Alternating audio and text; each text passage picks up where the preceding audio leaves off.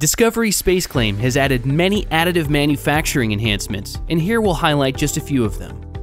We've now grouped all shell types into 3 categories: extrusions, lattice, or minimal surfaces, making it easier to decide which type is relevant for you. There's a new lattice type called triangular infill. You can preview the final infill or view a cross-section after completion. Even with thin walls, infills like this drastically reduce weight but retain the majority of a component's strength. And finally, when thickening STL surface bodies, you no longer have to decide one direction or another. Bidirectional thickening, or the reverse of a mid-surface, is now supported, and your model is ready for 3D printing.